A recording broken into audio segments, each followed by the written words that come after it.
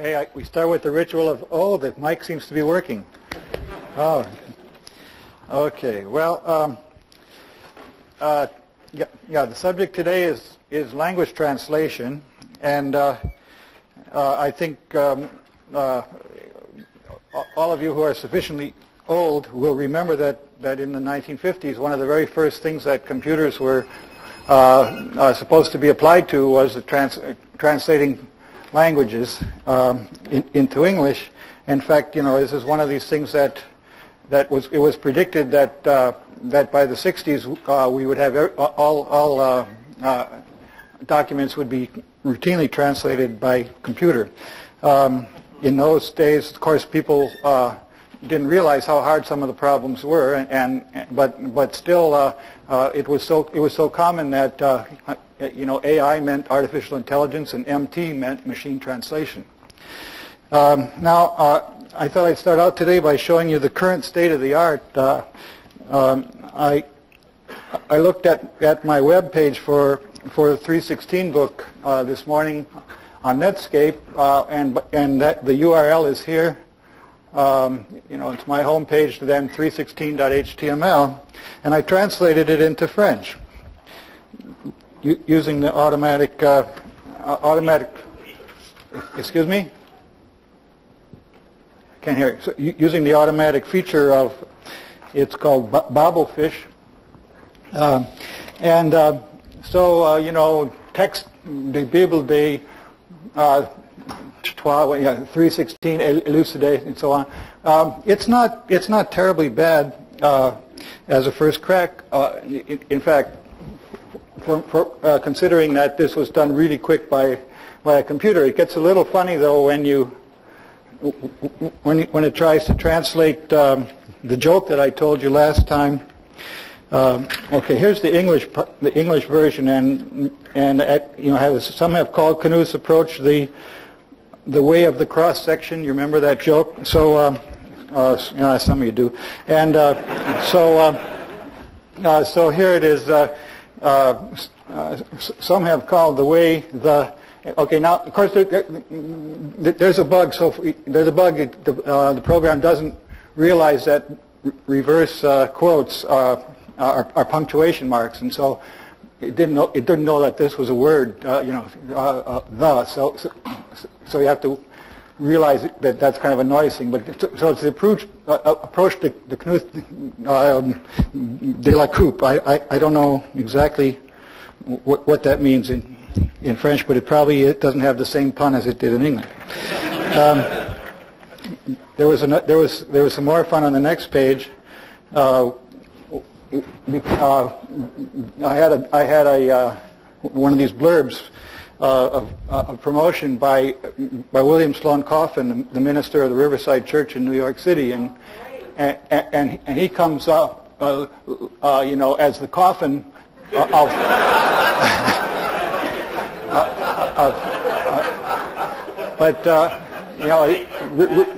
Riverside Church comes out of Église de Rive. It's pretty good. And okay, so there was the English. Same thing happens in German, and Anna will be able to understand how good the German is here. Einige haben benannt Knuth und Herring. Here they take it and combine it into another word. And once again, Sloan is Zarg William Sloan, but Riverside Kirche, fairly good. Okay. Now, anyway, as far as I'm concerned, I learned Latin in high school, and then I learned Russian and German in college. I never was very good at speaking other languages, but over the years I've gotten my input mechanism has gotten reasonably good. It's just the output I have a lot of problem with. But when I don't know if it's still true, but in order to get a PhD, I had to have 2 languages. Is that still true? The requirement like that? No, yes. No more. Here's the provost telling me. Okay, so I did Russian and German for my PhD, for the German, I actually translated a math book, which is it's pretty easy to translate mathematics because there's the vocabulary 50 words.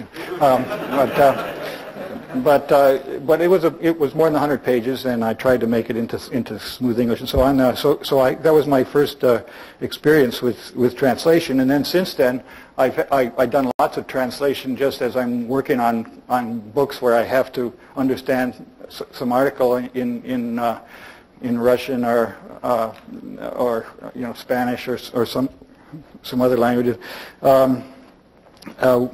Often spend a lot of time with a dictionary. It would be a lot easier with these computer helps. Anyway, I do have a lot of experience, of course, in formal languages instead of natural languages. One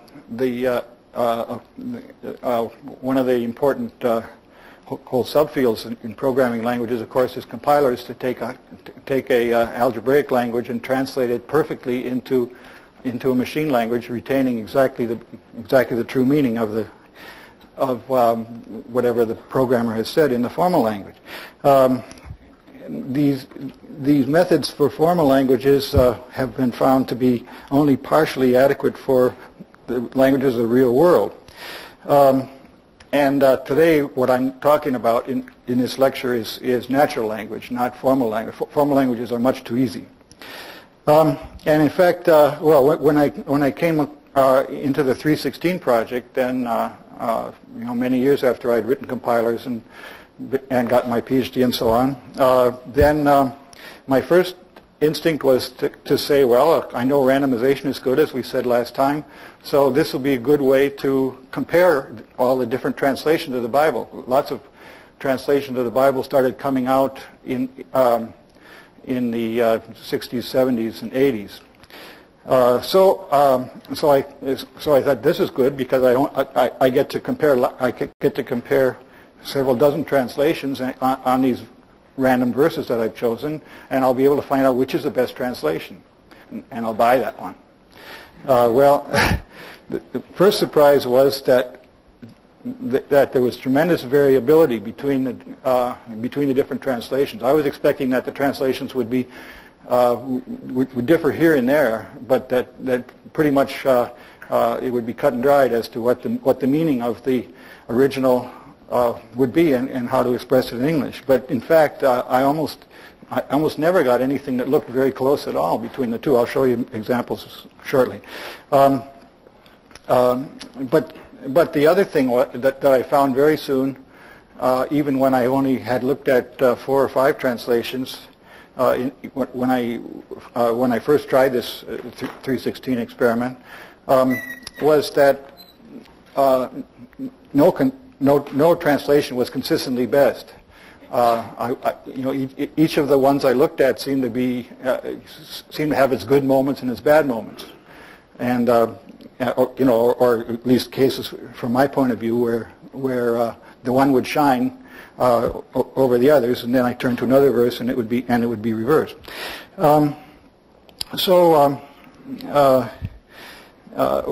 Then when I started to work on the idea of making a book out of it, I went to the Boston Public Library and other places like the Bible Museum in Boston and found as many different translations I could get my hands on, and I copied down for each of these 316 verses. I copied down more than 24 translations of each verse, and as I say, there was quite a lot of variation.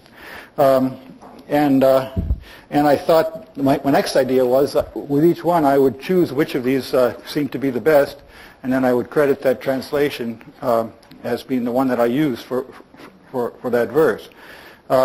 But then I started to worry about, well, maybe it's copyright and I got to get permission and write a whole bunch of letters and maybe pay fees and whatever. That sounded bad. So I thought, could I possibly translate it myself? A little bit of a problem since I don't know any Hebrew and I don't know any Greek. And so, I think you know that the Bible wasn't written in English. It was written in Hebrew, Greek, and a little bit in Aramaic. So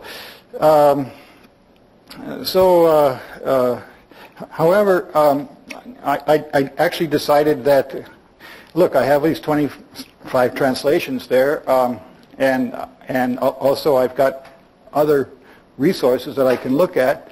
I only have 60 verses to work on.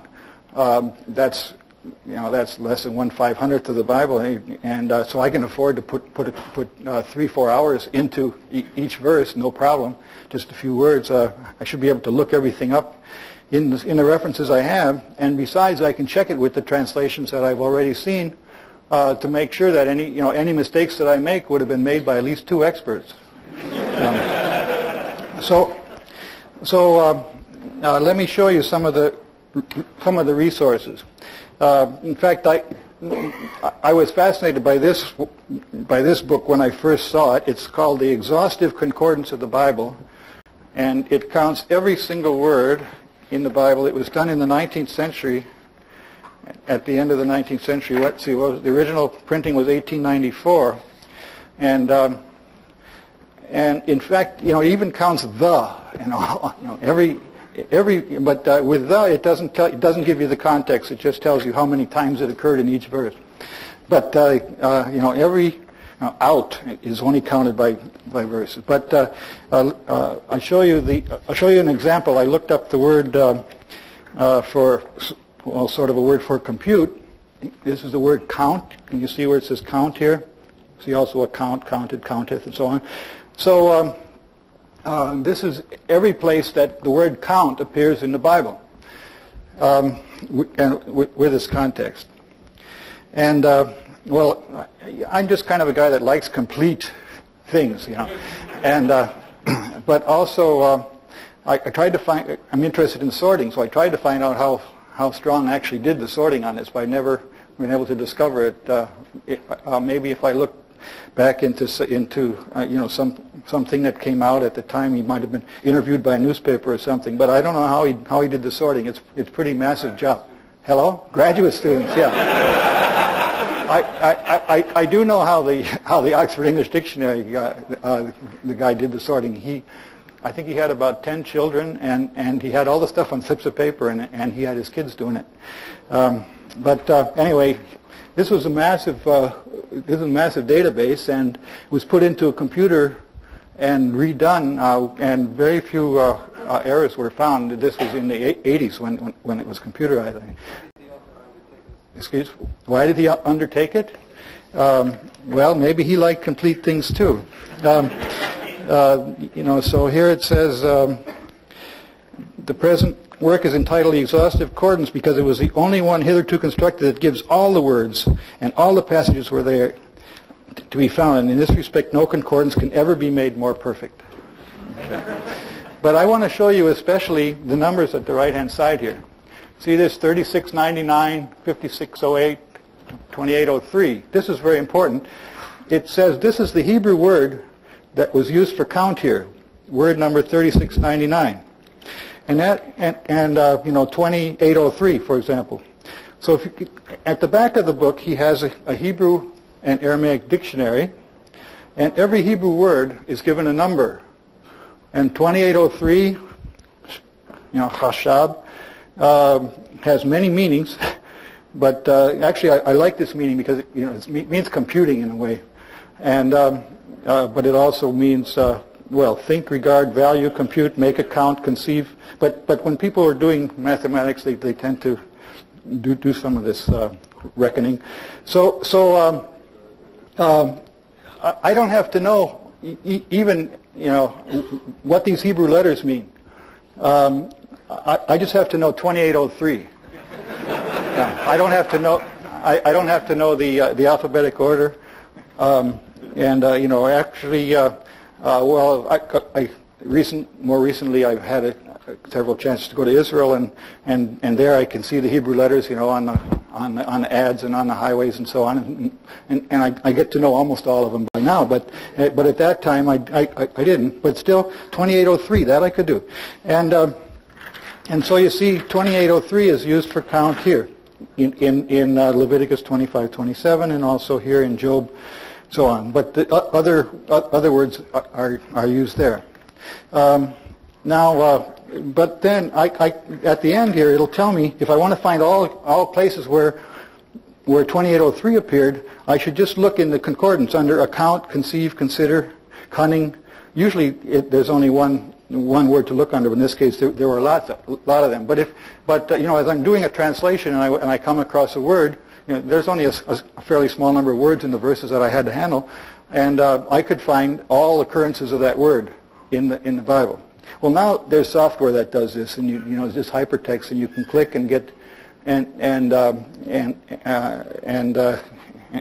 find the Hebrew and find your way to other next occurrence of this Hebrew word and so on. But at this time I had Strong's, and the italic numbers at the end here are the same thing, but that's for the Greek words when you get into New Testament, and so the corresponding Greek words for count. One of them is this one here, I think italic 2233.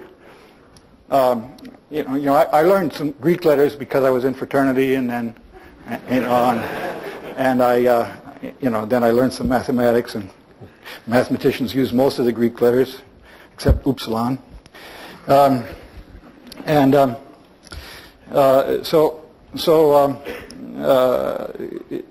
Once again, every word has a number, so you don't have to worry about alphabetic order or finding it, and you can find your way around with this help.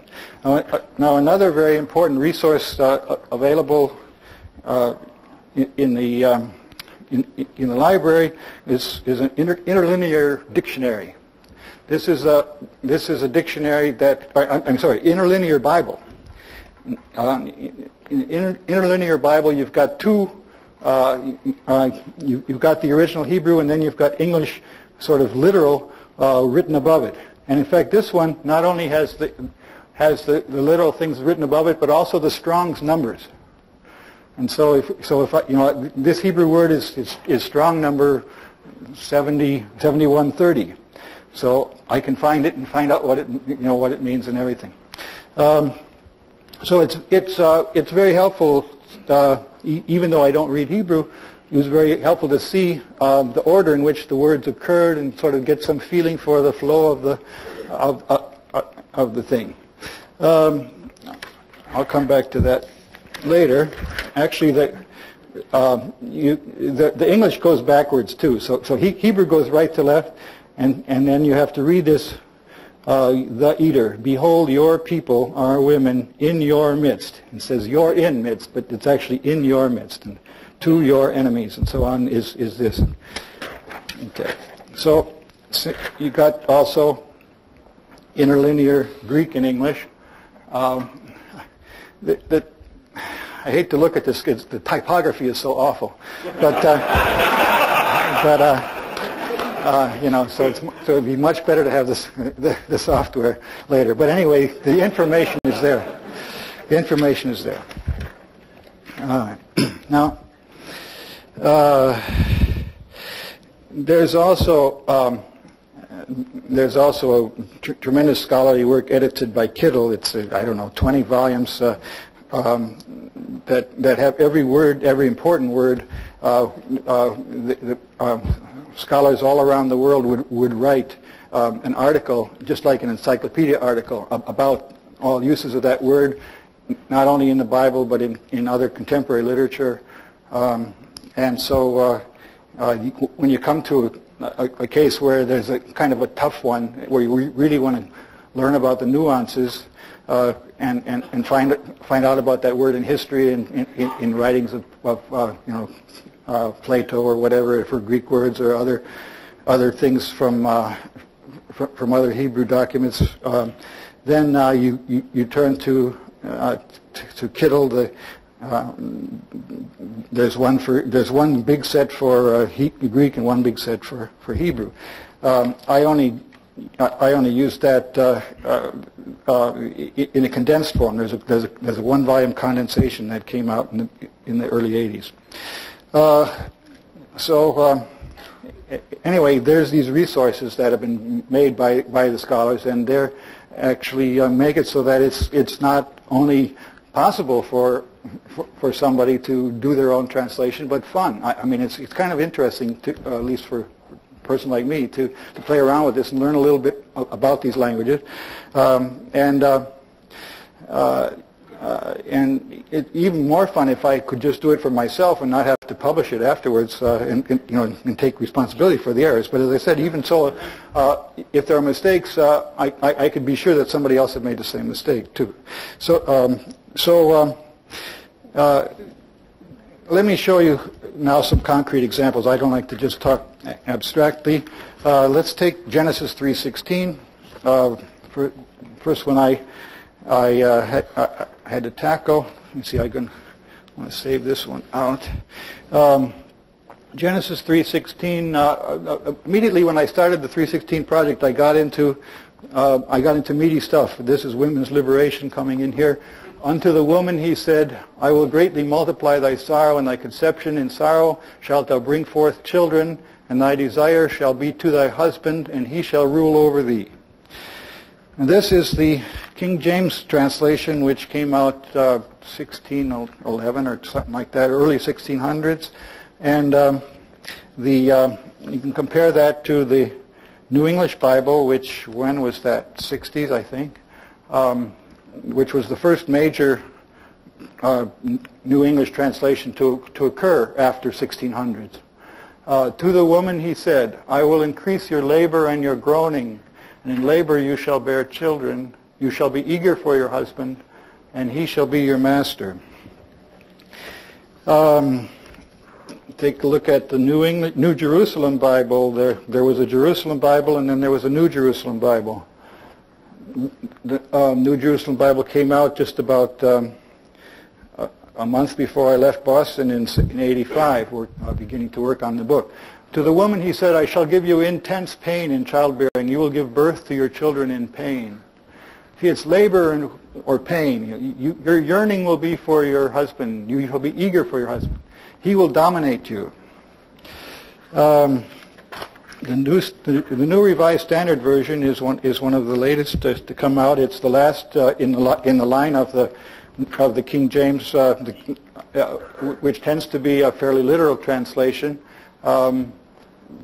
This was a major revision of the Revised Standard Version, which came out in 1950. The New Testament, the Old Testament, 52, 53, the New Testament in the 40s. But it wasn't a major. The Revised Standard Version was just sort of a cleaning up of the King James, but the New English was a complete new approach. While this Revised Standard Version is the continuation of this long line from the King James where they try to be fairly literal to the original text, so greatly increase your pangs in childbearing. This is to be compared with the King James Version from back here. What? Excuse me? A feminist version. Well, the interesting thing, of course, as I got into this verse, is the history of how people have misinterpreted this idea of domination through the years, and that was very interesting. But you have to read the book for the commentary on that. But in fact, the New Revised Standard is about as feminist as you can get. No, I guess there is a woman's translation, but you have to understand that the man is being dominated too in the next verse, if you want to really understand. But anyway, this rule over you, though, that I think isn't a great translation. It's more like the way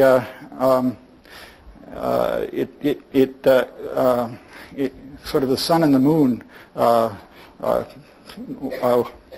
One dominates the day and one dominates the night somehow, but they're not. I don't know. I don't want to get into that right now, actually. So here was my translation now, just for comparison. And well, here now in my book, I'm trying to make each verse stand on its own. So I did sometimes add a few words to say, instead of saying to the woman he said, I'll say turning to the woman God said, to set the scene.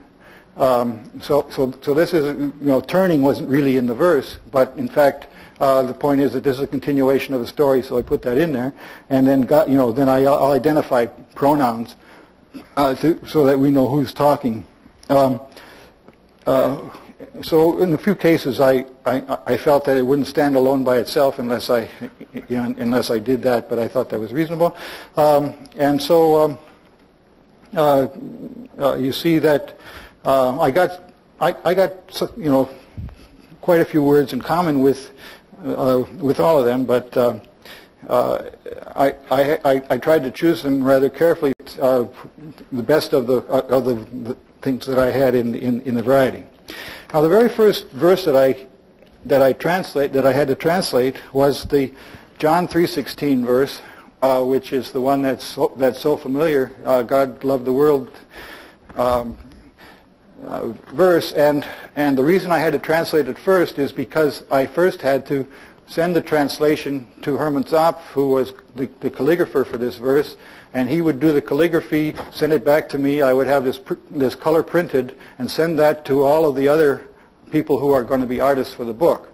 And so this had to be done in the pipeline first, and I had to get this one ready because he had to have plenty of time to work on it.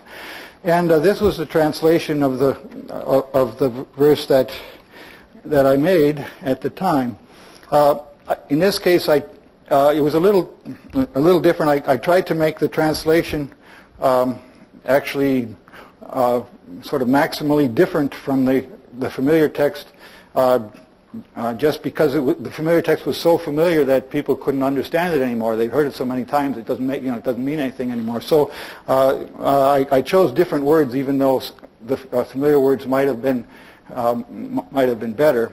But this was the first one I translated, and after the book was published, I realized that it was by far the worst translation in the book. So I'll read it because I know that maybe you can't see in the back row yet. So my translation here was, yes, God loved the world so much that he gave his only child so that all people with faith in him can escape destruction and live forever. Now, I made two errors but I didn't realize it until gone through the exercise of translating all the other verses and then learning a lot more about the Bible during the next year. The first error that I made is when I said God loved the world so much that. In the original Greek, it's sort of, the old translation is God so loved the world. But I didn't realize that the author of this gospel has a kind of peculiar way of pointing, of having sentences that point to that point ahead instead of backwards. And so the actual meaning of it is not that he loved it so much, but he loved it so in this way. Once you get used to the Gospel of John and the letter of 1 John and so on, you see that this style comes on all the time. That there's something that points to the thing coming out. The other mistake I made here is at the end of the verse when I said live forever. The original is saying have eternal life, and I had always thought eternal life meant live forever, but in fact it does in Matthew, Mark, and Luke. But in John, there's other places where it says this is what eternal life means. And in fact, when you start to understand the phrase eternal life as used in the Gospel of John, it's very much analogous to the phrase the kingdom of God or the kingdom of heaven in the other Gospels. And in fact, somebody a few years ago came out with a translation of the other Gospels where he translates it the God movement, which I think is a really nice way to translate this idea of a kingdom of God to Americans. But But Paul Tillich, I found after coming here to Boston that he had also talked about this in one of his sermons he gave in the 40s, and I saw a reprint of that. He said, you see, you have to understand eternal life is a present gift. A person who listens to Christ as eternity already is no longer subject to the driving of time. The idea of that you're living in eternal life and as you know, it's an ongoing process, sort of timeless thing, is really the way this fourth gospel means by the phrase eternal life. It doesn't mean by and by, but it means now as well. So my new translation, I finally made after several years went by and the book had come out. I decided, and I kept thinking about these two errors I made in this translation. I said I decided I would like to actually try again, and I made another translation, and I wrote to Hermann Zapf, who was the calligrapher, and told him, you know, see, he had originally said I could keep the artwork that he gave me for the book, and this is kind of this was of course very nice because the artist, the other artist, we had the understanding that it was their property and I was only paying for the right to reproduce it, but he said I could keep the original artwork. But then, well, to make a long story short, the artwork traveled around the world, and all the calligraphers decided to keep it in a permanent collection. It's now at the San Francisco Public Library, and so I didn't have the original. So I said, Herman, I'd like to make a new translation of this verse, and can you do you have time to do that one, the new one, for me? And actually, this was great because he sent it to me as a birthday present 2 or 3 years ago. And here's the new translation, which might not be perfect, but anyway, it's better than it was before. Now, I had also planned the translation so that you could have the word gospel in there. In fact, that was also true in King James. God so loved the world. It fit in there. But first of all, I said, yes, this is how God loved the world, colon. In other words, instead of God loved the world so much. And then at the end, you escape destruction and live a full life now and forever. And this is the I believe a much better translation of the thing of what literally is eternal life, where it means really something that's going on now and forever. And I understand Paul Tillich later on, after giving that sermon, I quoted from actually wrote a book called what is it? Not the Eternal Now. Yeah. Okay. So it's a now this artwork is actually downloadable from, on the web. If you go to that URL that I showed you before, you can click and get the PostScript file that will do this, and you can paste it into your copy of the book. And so it's enough. Now. There was, as I said, every mistake I made in the other places would have been made by some other expert, except but there is an exception to that. There's one case where my translation of one of the 3:16 verses is different from any that is in any Bible I've ever seen, and I can't believe that any other Bible will come out with the same translation that I have. But when I show you, you'll understand. This is Mark 3:16. Jesus chose Simon and gave him a new name, Rock. Now, in all the other translations of the Bible, they'll call him Peter instead of Rock. But the fact is that at the time when Jesus called him Rock, there was no such name as Peter.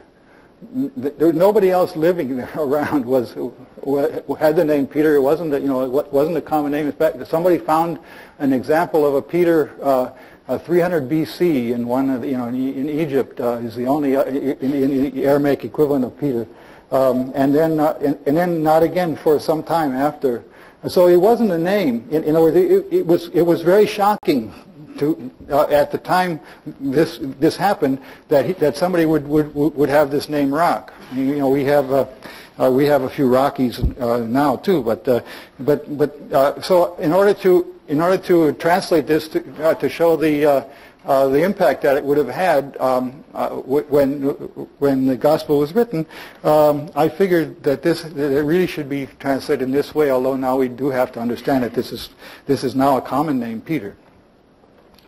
I show you a translation of Jonah for this Jonah 4:6, which is Jonah 3:16.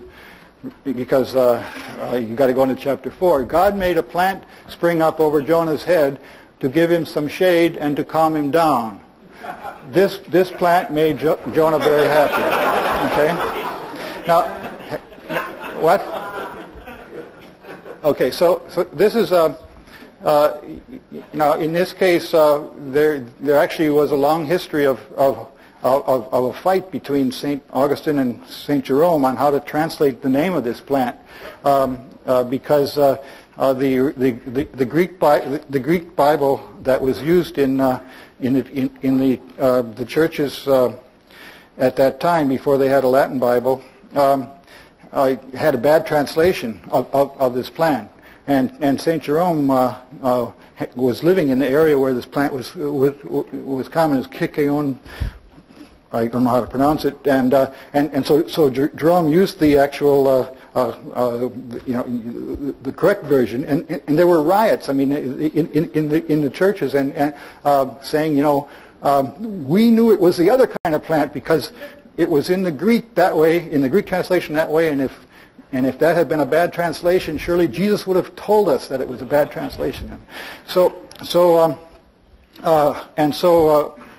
St. Augustine wrote to St. Jerome telling him to change it, because the Greek was the Greek translation is the one that had been used by the apostles, and people were accustomed to it. Let's not rock the boat and so on.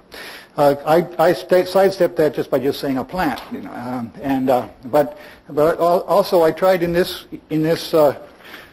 case to write the translation something like a children's story or a fable, because the book of Jonah has that general character. So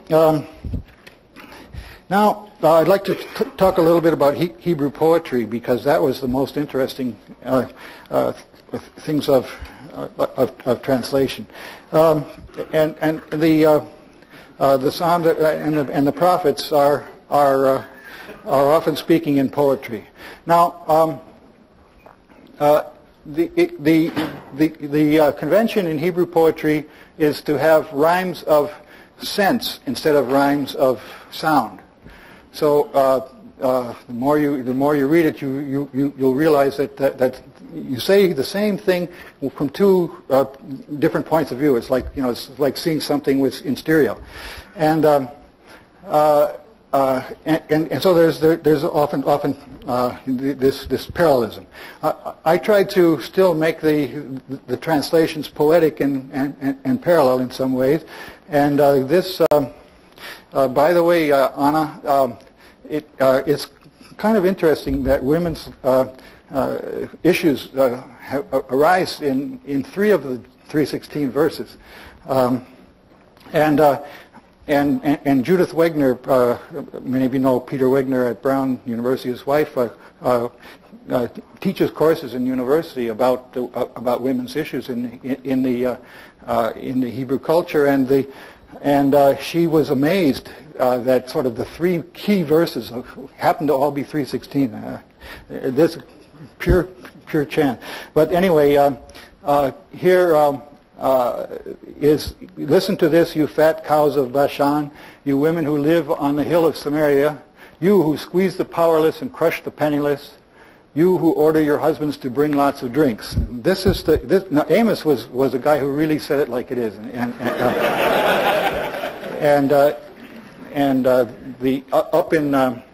up in Samaria there was a lot of exploitation, and he came from the hill country and now Here's Habakkuk 3:16. Here I tried also, when I'm translating poetry, I tried to use as much as I could ideas of English poetry, just because it is poetry. I didn't emphasize this in the book, but actually I did try this. So I tried to have rhythm in here. So I heard this and my body quakes. My pale lips quivered at the sound. My bones began to totter and I shook in terror where I stood. I calmly wait for days to come when plunderers will meet with grief. Okay, now that it scans anyway. And I did that intentionally, although I didn't really intend to read it. So da da da da da. I tried to retain poetry if I could, while being faithful to the nuances of the text. Now, another thing that occurs in about a dozen places in the Bible is the idea of an alphabetic poem. People are disputing why this is done, but I'll show you the Lamentations chapter 3, the beginning of Lamentations chapter 3. Here's this from this Hebrew interlinear Bible. I've highlighted the first letter of every verse. The first three verses start with Aleph. The next three verses start with Beth. The next three start with Gimel. The next is Daleth, I guess. And then the next three are whatever it is, one of these. and then the sixth one is Vav, which gets into verse 16 is where I had to do it. And so there's 3 times 22 verses in this chapter, and means that the person who wrote it tried a little harder to get to have a form. It's like a sonnet or something where you have a certain form that you go with. Michael Rabin said that there were some cases where the person would take the first letter would spell the name of the author. In my book Concrete Mathematics, my co-author Oren Patashnik said he was going to rewrite my foreword so that the first letters of 14 lines, the first 14 lines in the preface, would actually correspond to a sonnet that he wrote for his wife. The first letters of the sonnet that he wrote for his wife. I said it was impossible for him to do it, but he did it. He had a hyphenate in one place. That's one of the things that I guess I never told anybody else before. But but you're supposed to read it and still think it's very smooth and it wasn't contract. Now this. So maybe people did it because it's easier to remember it. Maybe just because it was something that makes the artist work a little harder. Anyway, not often is it translated also alphabetically, but there are a few cases of it in the Jerusalem Bible, and here was the most elaborate is in the translation by Ronald Knox. Who was the main Catholic scholar at Oxford during the 30s, 40s, and you see here this chapter. So he has A, B, B, B, C, C, C, and so on in his translation. And if we look up closely, when we get to verse 16, files all my teeth with hard gravel stones, bids me feed on ashes. Far away is my old contentment, and so on. So my translation, I used Vav. I used the Hebrew letter V. So my translation of verse 16 was, "Viciously he ground my teeth on gravel, trampling me in dust and ashes."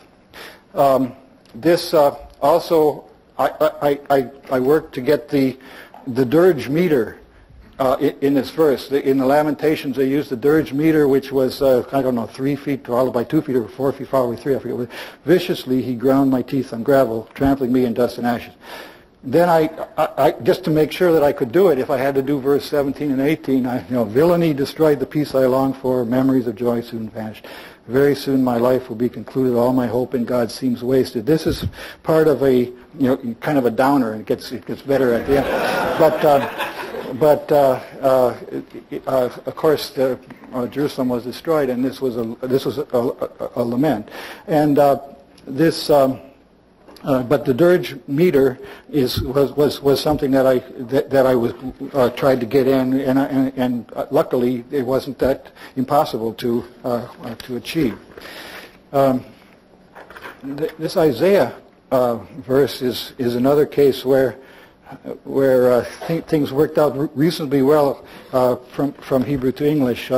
God says, the women in this, here we are, you see again, the women in this city are so haughty. They strut around with heads held high, flirting with their eyes. They mince along with dainty steps, jingling with their feet. That has a kind of a ring to it that just sort of fell out naturally. And in the psalm, it was even possible to make it rhyme. I'll lay me down in peace and go to sleep, for you alone, O God, my safety keep. And I believe this is a faithful translation of the Hebrew poem. I wanted to say one more thing about Knox before his translation of the Bible.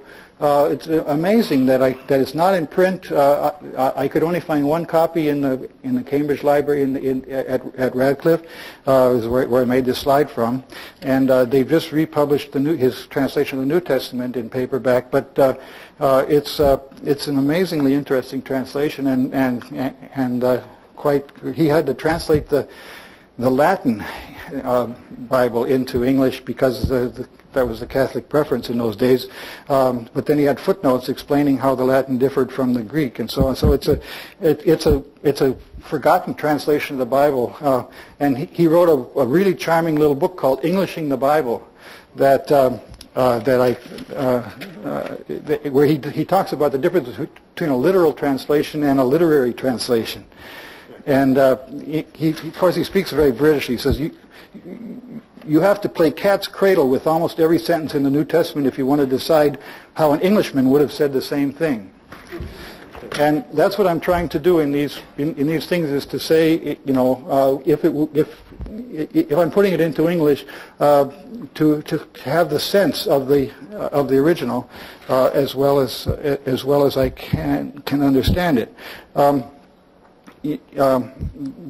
Sometimes it's impossible to make a perfect translation in any case, but some amazing things are possible. I think some of you know about this novel in French by Georges Perec called La Disparition. It's written entirely without the letter E, and the hero is Anton Vowel, V-O-W-L. And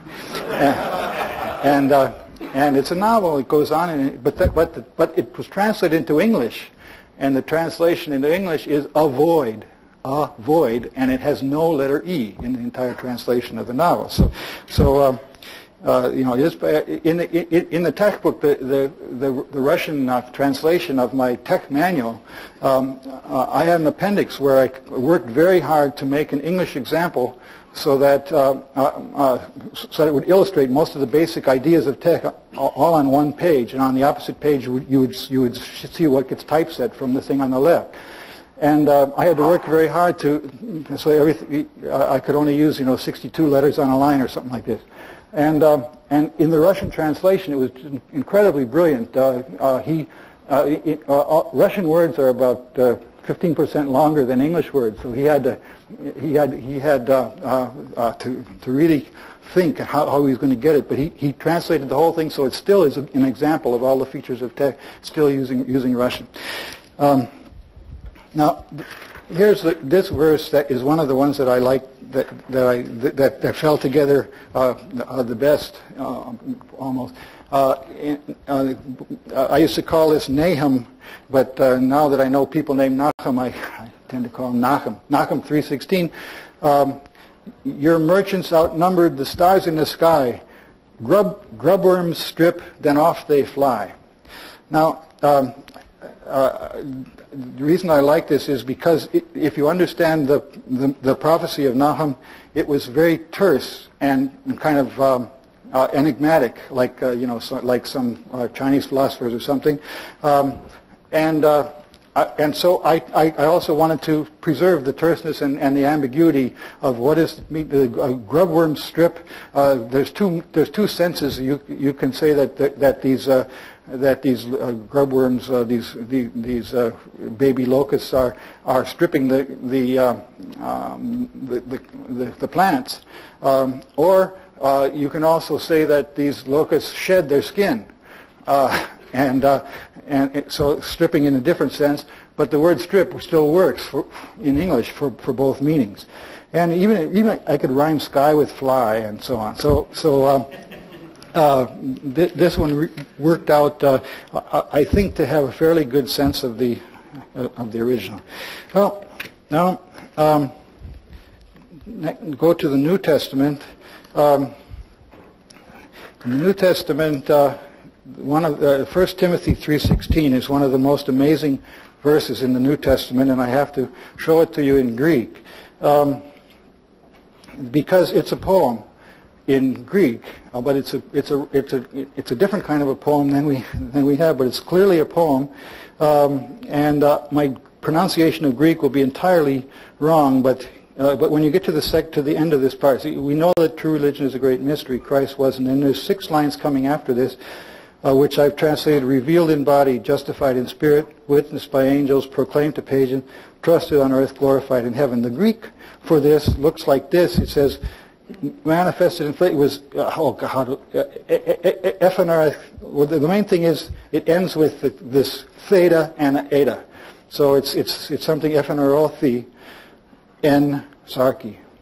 Then it's edekaiothi en pneumati. So it again ends with a theta and an eta, and then n. Here it's a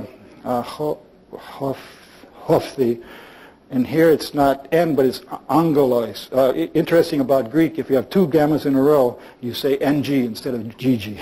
So angels, angeles.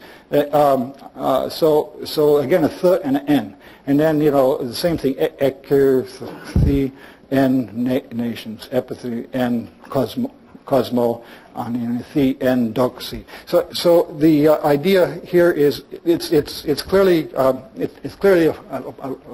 poetic construction, probably a hymn, and none of the English translations retained that.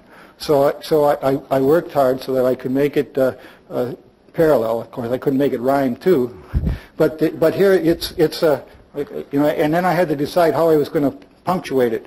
There's 6 verses, and some authors break it down into 3 plus 3, and others say it's 2 plus 2 plus 2. I think 2 plus 2 is. I prefer 2 plus 2 plus 2. It's kind of like my lectures in this series. I'm doing 2 lectures and then 2 more. There's this body spirit. There's the there's the angels, pagans, the earth, heaven. It's always paired with something supernatural with something natural in this poem. So the Greek original was so amazing. I wanted very badly to have the English correspond to it. 2 Timothy 3:16 is another very, very famous verse, and in fact, endless fights have been made about exactly what it means. All Scripture inspired by God is beneficial for principles, for persuasion, for correction, and for education about what is right. This verse is ambiguous in the Greek as to what it means, as to whether it's saying that all Scripture is inspired by God, or whether it's saying that all of the Scripture that happened to have been inspired by God is beneficial. So I worked hard to make a translation that would be equally ambiguous. In other words, if the original is ambiguous, the English should be ambiguous too. Then you can discuss the ambiguity.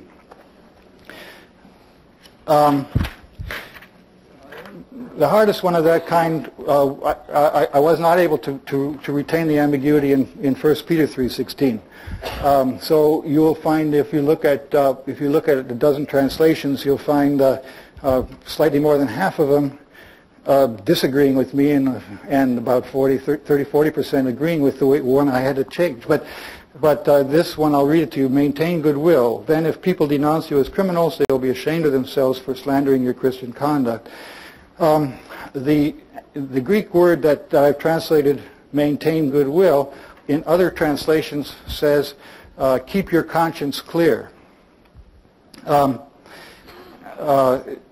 Greek word, I can't remember what it was, syndiki, it's translated as conscience.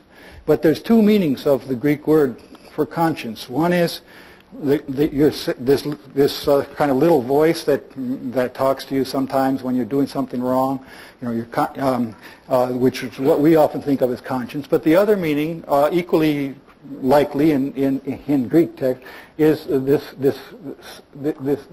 sense that you have with respect to the community,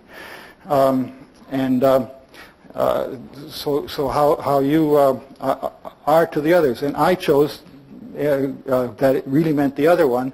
It wasn't keep your conscience clear, but maintain goodwill to the others. And there was no way I could find an English word that would have the same ambiguity. That at least I couldn't think of it. And how did I? So I had to take a stand on this one.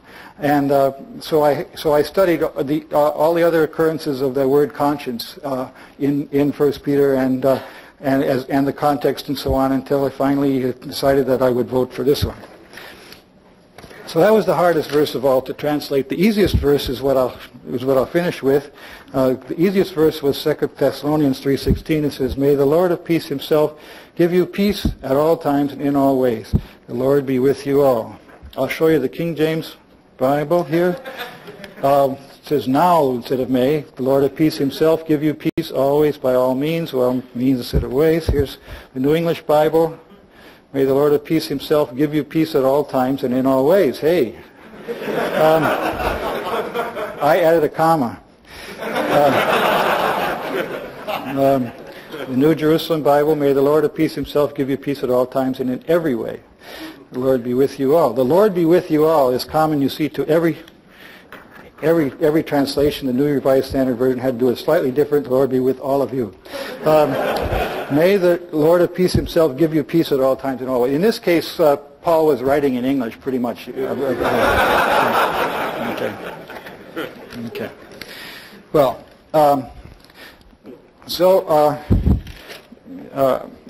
this morning at breakfast I was reading a book by Peter Gomes called The Good Book, which is an introduction to the Bible. And at the beginning he said something that I thought I wanted to quote to you. He said, "The notion that the texts of the Bible have meaning and integrity, intention, context, and subtext, that they're part of an enormous history of interpretation that has long involved some of the greatest thinkers in the history of the world, is a notion often lost on those for whom the text is just one more of the many ways the church provides to massage the egos of its members." And in fact, what I found that this decision that I made to do my own translations, even though I didn't know Hebrew or Greek, was one of the best decisions ever in my life, because this is the absolute best way to find out what you don't understand, is when you try to put something in your own words. And since this was so, if I had just been doing the input and looking at other translations and not actually trying to output, saying how would I actually say this if I was writing for my children. In fact, I tried to do my translation. I had my children in mind, and they were about 20 years old at the time. So I was thinking this would be a translation that they would understand. So this,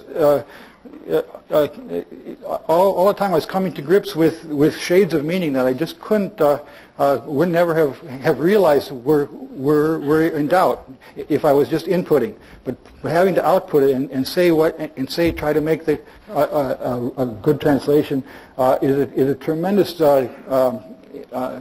help to your education. And so I tried this out with groups. Actually, I've done it twice now, And I don't make a career of this, so but maybe every 5 years I'll do it again. Where I went with the first time I went with about 25 people to a retreat center in the Santa Cruz Mountains, and we got there on Friday night, and we left on Sunday noon, and on Friday night, and we brought with us about 100 reference books. We brought a concordance, interlinear Bibles. We brought commentaries. We decided we were going to take a verse out of the book of Luke, and so we brought all the commentaries on Luke that we could find in all the church libraries in Palo Alto, and we took them to the hills in Santa Cruz. And on Friday night, we rolled dice to choose a verse. And I cautioned people that this rolling dice wasn't magic. It was and if the verse turns out that we're going to fall in love with it, it was just that we could have done it with other verses too, but we didn't want to have any possibility that it was planned in advance what we were going to do. And so we rolled the verse, and then we went to sleep. And I didn't know if it was going to be a dud or terrible or what, but I had the confidence that 3/16 came out okay, so the random verse would probably be okay.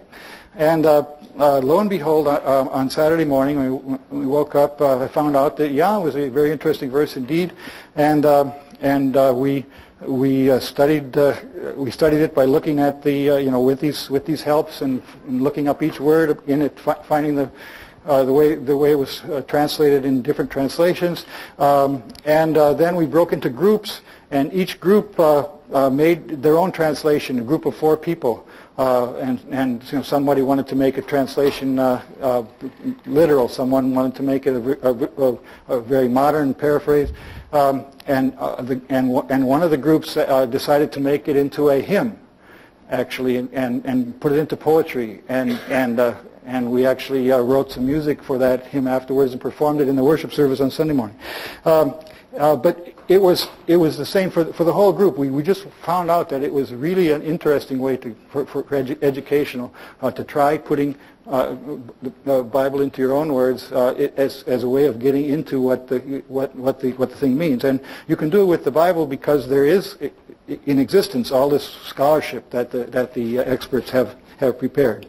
I did it again once with college grads, with Stanford grad students, and there we had only about 10 people. But again, it was we spent only one day on it. But again, a very positive experience. My rule when I rolled the dice was that I wasn't going to take anything. I wasn't going to allow anything in chapter 3 because I already been there and done that. So I wanted to learn a different part of Luke, and also if the verse if it didn't have something like 16 words in it, we would take 2 verses. I didn't want to get a real short one, but we didn't have to use that constraint. But I recommend that to anyone who wants to get into the Bible. Don't read what other people have said about it. Say yourself your own thing about it, but use the resources that are available. Which you can do even though you have just an ordinary non-theological education. So I told you my sense of time is off, but I'm ready for questions now anyway. Yes? Douglas Hofstadter's most recent book is Un mot de Moreau, and he uses a similar vehicle for a small French poem. And I wondered if you were familiar with that and if you had any comments on that. Comments on Doug Hofstadter's tome book? No, it sounds interesting, but I don't know anything. Sorry. I just corresponded with him though with respect to Smolian's, which I'm going to be bringing up in a future lecture. Yes. Is the original Greek and Hebrew absolutely certain? Or no. Oh, I should have mentioned that. That was something that I really was in essentially every one of the 316s, there are quite a lot of differences in the manuscripts. There are hundreds of manuscripts, and the scholars have collated these manuscripts and had to take a majority opinion as to which of the things which are the best manuscripts, and certainly things have been errors of copying have gone on because it's very easy for for things to change over that many years and with the old technology. So there are these so-called textual problems everywhere. And if you look at 20 different translations of the Bible, there will be footnotes saying, Hebrew obscure, or it'll say, some witnesses read. That witnesses mean parchments, manuscripts, and each and almost all the translations will have different set of footnotes.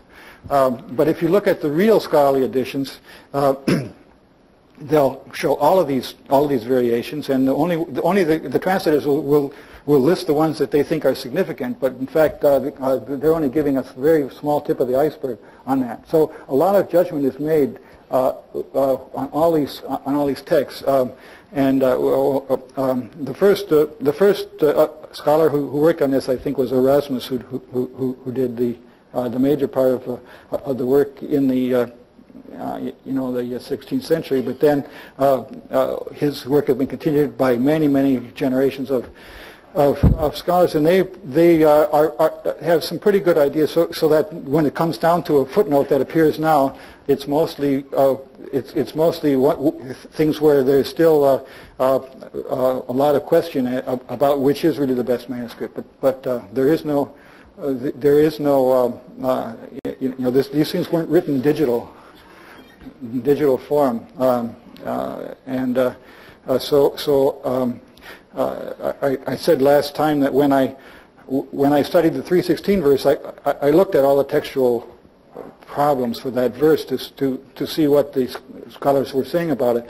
But when it came to the 3:17 and 3:15 and so on for the context, I didn't look into that. I just read what the majority opinion was on these things. But I got enough to understand. For example, there was one case where the Dead Sea Scrolls had a better reading than all of the existent Hebrew manuscripts. I think it was in 1 Samuel, because that the Hebrew text of 1 Samuel was known to have lots of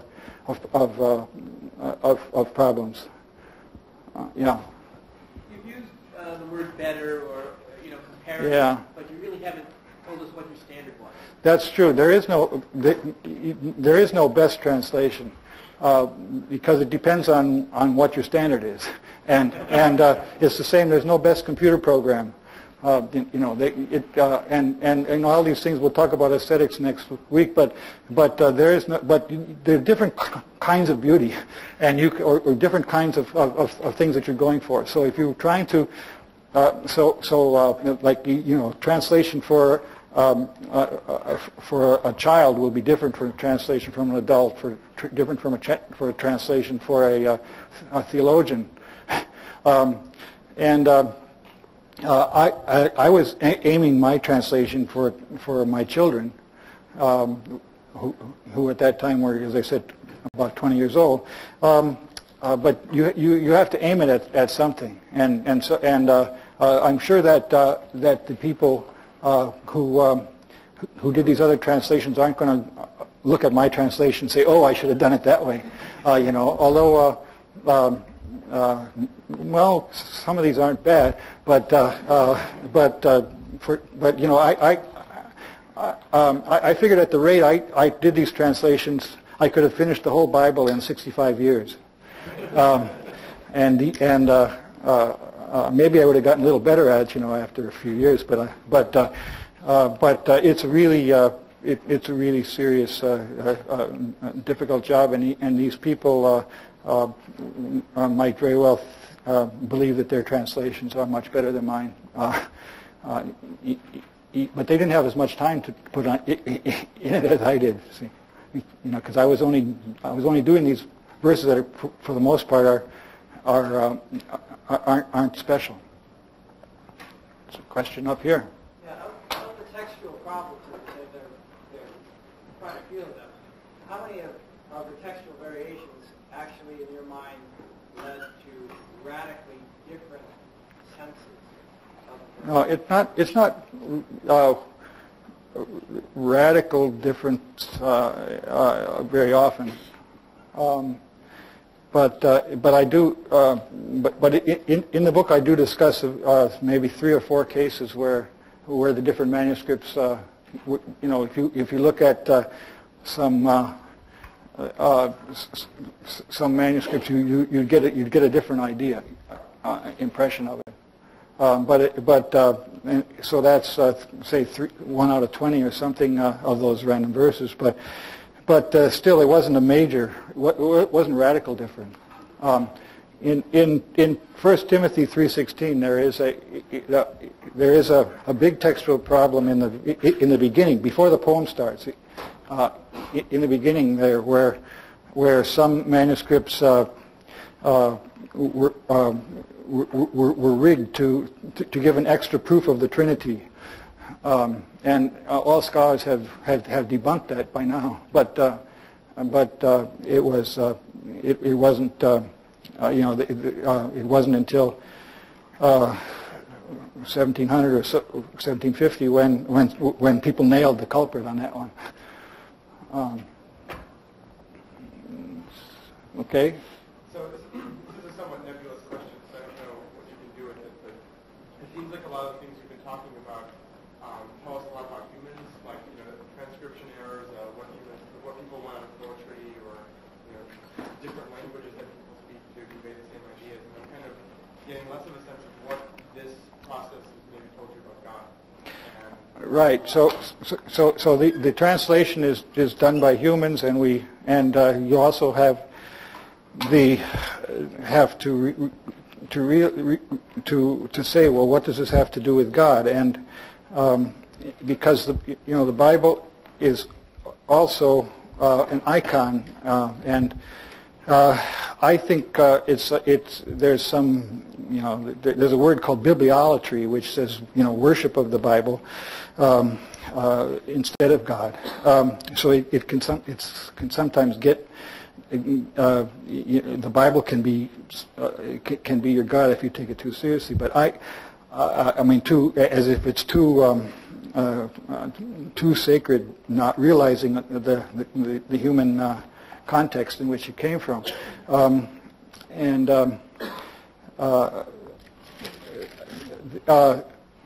was thinking that I might have had something that Knox said about this, but he was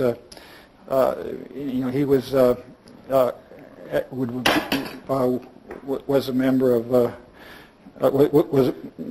he did a translation of the Bible for a Catholic Church, which was very sensitive to any change in the Latin text at the time. But he got his translation accepted through Wales and Scotland and everything. Now I consider my main sort of goal in life is to do what God wants me to do, and so I try to understand what does God want me to do, and I believe that by understanding the Bible I get very good clues about this. And so this is what the connection with God is for me. But I don't treat it as a magical thing that is something that I just close my eye, fall down on my knees, and say, I'm going to say these words over and over. I look at it as a way that God has been giving messages to people and trying to remove any of the noise that might have accumulated in this channel. But yes. Process be reversed to try to detect differences in the underlying motivation of the translator? Yes, in fact, you can. The problem is that all of these things can be circular reasoning, as you know. You can make it prove any way you want to go, and so you could, you can, and also. Clearly a translator can put obvious biases in it, and so all of these things, being imperfect, make it much more difficult. But I think I came to the conclusion after studying these verses that it's good that it's challenging. If it would all be cut and dried, there wouldn't be any. I'd get tired of it. It'd be boring. But it isn't boring. In fact, it's really rich. Yeah.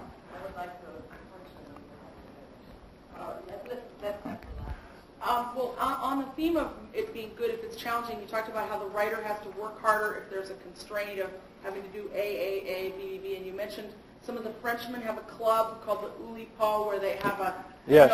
they have constraints and they see how they affect literature. And I was just wondering if you had any thoughts, because you know a lot about the way constraints operate in computer science.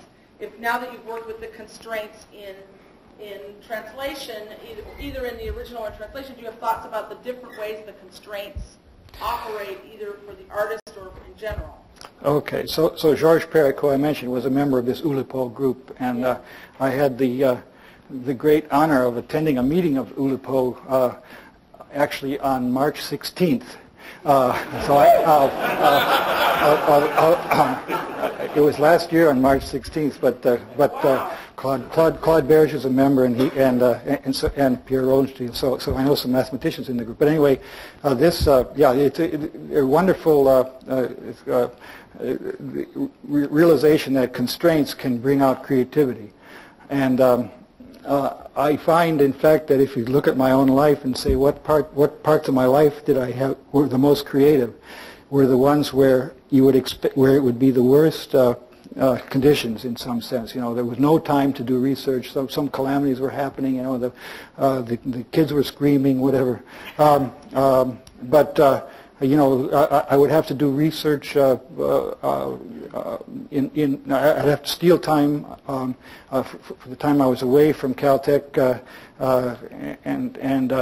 you know, I'd go to a conference, but instead of going to the lectures, I'd sit on the beach and do research and stuff. The most hectic years of my life were when I actually came up with the most creative ideas, and so it suggests that the really way to make a research think tank would be to, you know, take people's nice offices away, you know, and you know, make them, you know, make them live in a garret and stuff. It's a heck of a way to run a research center, but in fact, it might be that constraints actually bring out creativity. Yeah. Okay. Yeah. However, what we have time this time for translation, we will add next week. Don will add more complexity to this whole thing by including art and aesthetics. And thank you very much, Don, for this lecture. And I see you all next week.